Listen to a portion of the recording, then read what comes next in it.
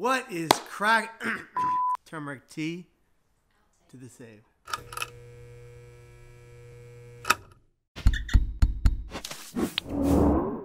What is crackin', Hope Nation? It is your friendly neighborhood, Kevin Hines, and this is another round of Ask Kev, where you go into the interwebs, you send me your questions, I cultivate the answers, and I bring them to you forthright, right here, right now, for all of your amazing approvals. Okay, so friends and family out there watching this Ask Kev, got a question the other day, crucial to answer it.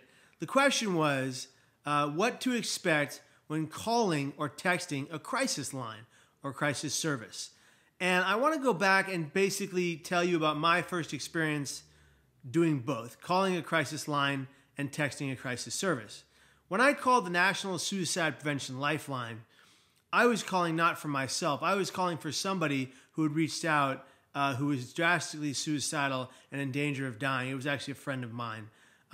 She was in a place in her life where she was about to attempt to take her life, and we had to find out where she was immediately to stop her from suicide. And they could not have been more helpful. I was able to call into the National Suicide Prevention Lifeline at 1-800-273-8255, which will very soon be a new 988 number. And I was able to reach an individual who was able to ping my friend's phone through calling the police and getting them to ping my friend's phone to get a direct location of where she was or had been. And then we were able to track her down physically. My wife and I got out of bed, went to physically find her. The police found her first in the middle of her attempt.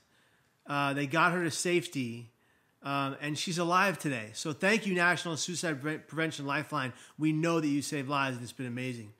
Now let's talk about when I utilized a crisis text service. I did that for myself. I was in need of someone to chat with on a private basis who could get back to me within a 2 to 7 minute period. And when I texted the crisis text line, shout out Nancy Lubin for all the work you do and all your whole team. And shout out John Draper, the National Suicide Prevention Lifeline as well, Dr. John Draper. But I was able to reach out to the crisis text line in a time of need when I was traveling, speaking, and I wasn't with my wife, who I usually talk to about my mental health. And they were able to help me get to a better place mentally, a better space mentally. And they were able to do that by just conversating with me over text in a simple, non-judgmental, completely empathetic, totally caring and compassionate way. That's their gig. That's what they do. They're trained counselors and staff who work tirelessly to better your brain health. I realize it's not easy for all of us to contact those places when we're in a world of pain and when we're suicidal. But it's so good for you to search outside yourself for somebody who cares. Now, I know there's a lot of issues with sometimes there being long wait hours or long wait times for the the National Suicide Prevention Lifeline, but they're getting better about that. They're working hard to solve those problems. And the crisis text line is usually within a few that they get back to you to keep you safe. I think they're both great resources. Please utilize them if you need to. Utilize them if you're having a hard time. And don't hesitate to reach out so people can help by reaching in. We love you. We want you to stay. We want you to fight your pain. We want you to be here tomorrow and every day after that. You are valued, you are worthy, and you do matter, and that's a promise. Now, if you like this video, I want you to hit subscribe, click the bell, and turn your post notifications on. But also, we will be giving away some of these fresh new hoodies that say, "Be here tomorrow," and you are important on the channel. You just have to make sure to subscribe and leave a comment. That people are chosen at random, so the more you comment, the more likely you are to win. Guys, I care about you.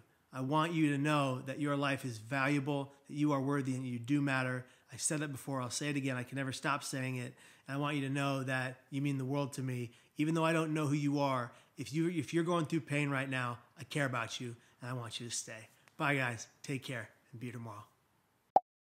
You thought that vlog was over, but I had another story I just thought of that I had to tell you.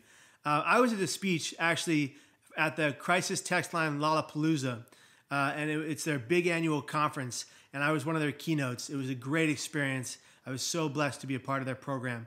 And I got a letter from one of the young crisis text workers in the mail. Now, in my speech, I said that you've got to be the person that sees that guy on the bench who's crying his eyes out in a world of pain, that goes up to him and says, hey, are you okay? Is there something I can do for you? How can I help you? And the best part about that part of the presentation is one of the texters actually did it in real life. She heard my message, and whereas she wouldn't have, maybe she wouldn't have gone to do that, take that action for someone before, she was coming home from grocery shopping, and she saw a guy on a bus stop bench, I believe, crying his eyes out in a world of pain. She walked inside, put her groceries inside, kept looking out the window, thinking, what is this guy doing? No, it's not my business. I should probably. Oh, Kevin said I should go intervene. And she walked over, and she simply started the conversation by saying something to the effect of, hey, buddy, you're breaking my heart. What's wrong? What's going on? And he said, why do you care? And she said, because I'm human. And he broke down and told her his truth and why he was in so much pain. I think he had just had a breakup in a very serious relationship, and he was considering suicide. And her time and effort and kindness and compassion is what kept him through the next 24 hours, kept him alive, and he's alive today, I believe. So you never know what life you can alter forever, what destiny you can change forever, just by being there, just by being a good person, just by being yourself. So remember that when you see that person in pain, you can be the person to get them to a better place.